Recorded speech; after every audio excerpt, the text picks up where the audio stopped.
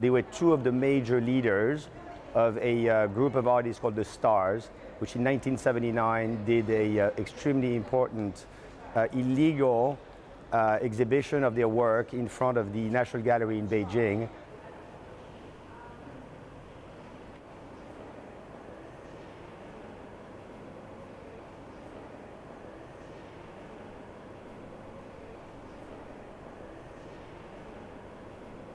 If you look back 20, 25 years ago, there were a few reasonably well-developed local markets, like in Japan, like in the Philippines, like in Indonesia. But the elephant in the room, which is China, was basically nowhere until 1979, which was the tail of the Cultural Revolution.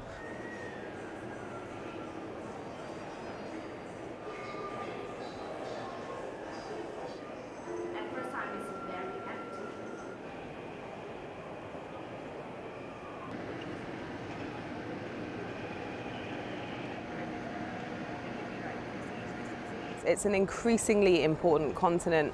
There are many facets to it. It's not just China. We've got galleries from Hong Kong, from Indonesia, from Japan.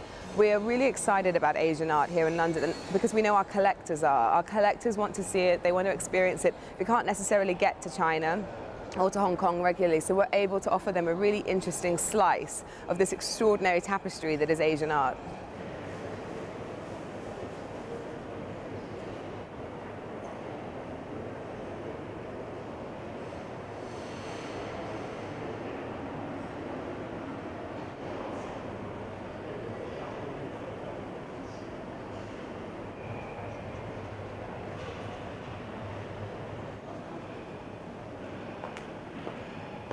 More and more middle-class people are buying our works now, not just the new rich or old rich we used to think.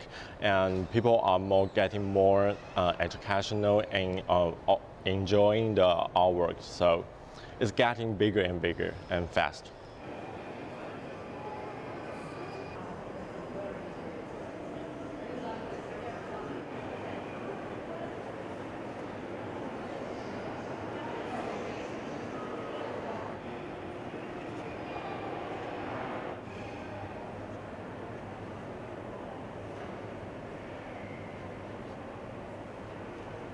The salty dog eggs is an old tradition that people would bring it into to the funeral. It's a part of the funeral ceremony things in Asian China.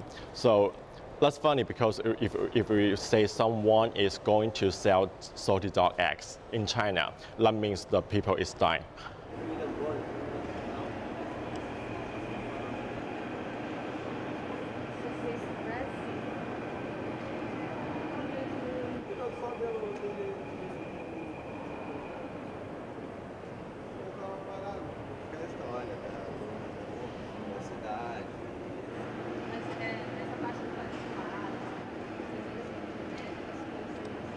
James Good is really famous in Brazil. Most of the collectors know him, but in London we are starting to do. But he was there was a book that was launched a few months ago that is called 100 Painters of Tomorrow, and James Good is the only Brazilian that is in the book. So the things are starting.